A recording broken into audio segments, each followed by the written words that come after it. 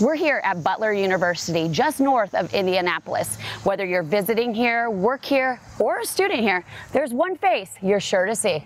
Meet Butler's newest mascot, Blue IV, a tradition that started in 2000. And with 3 before him, Blue IV checks all those boxes. Adorable? Check. Confident?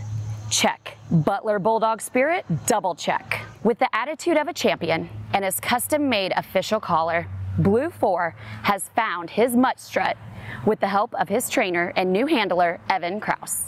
So Evan, I saw on your Instagram photo, there was a throwback picture of him and 2 other puppies with a veterinarian. So how do they pick him as the next Blue? Absolutely. So we spent about 1.5 years looking for the next Bulldog. Okay. One thing as a program we don't do is we don't breed our line. We just are always looking for a healthy Bulldog at the time we need one. We work with our veterinarian, Dr. Kurt Phillips of Cityway Animal Clinics, and he is a Bulldog expert around here in Indianapolis. So we're able to lean on him, and once he has a litter that he thinks is going to be very strong and viable, full of candidates, then we have about 3 different characteristics that we're looking for. Okay. The first is just overall health. Are they going to be a healthy Bulldog with minimal issues going forward? Do they like people? And the third is just personality in terms of other dogs and how they interact there, because that's also a very important piece of it. Okay, so you have Blue IV, you've picked him.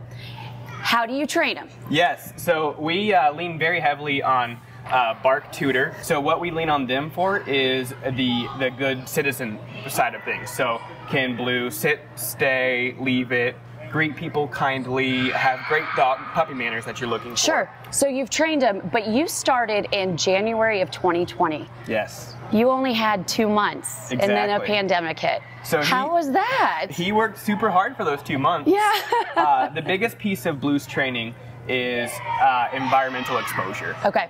So we don't want anything to be his first experience out in the wild is our goal. Sure. So if we can try to control as many different experiences as possible, we will do that. So do you think he's ready for the big crowds? He had him in January and February. He so did. How does he deal with the screaming fans and, you know, I mean, it can get pretty intense in here. It is, and I've been coming to Butler games for a while, and there was no louder moment than when he was introduced. When he was 11 weeks old, he was introduced to that. So he hasn't really known any different, and he thrives on the energy. Does he have a favorite trick that he does? He has his Go Dogs. Go Dogs? Which is his fist bump. Okay. It's pretty special. A lot of dogs know how to high five, but this one knows how to fist bump, which is pretty cool. Instead of getting a wide variety of tricks, we focused on the main ones he would need to thrive in a mascot setting. And then what does he do to relax? How do you unwind, Blue? Blue loves TV. Oh, he does? Does he have a favorite show? He does. He loves his show Dogs on Netflix. Dogs on Netflix. He has his own episode in season 2 of Dogs on Netflix that tells the story of Trip retiring and then us finding him. And then his favorite movie is definitely The Lion King. The Lion King? Yep, so there is the moment in our program, we call it the Simba moment, where we come into the center of the court and we lift him up to the crowd at his first game. And so to hype him up for that, when he was 11 weeks old, we watched it because our fans are so aware of that tradition. But ever since then, he just watches it and he loves Lion King. He loves it.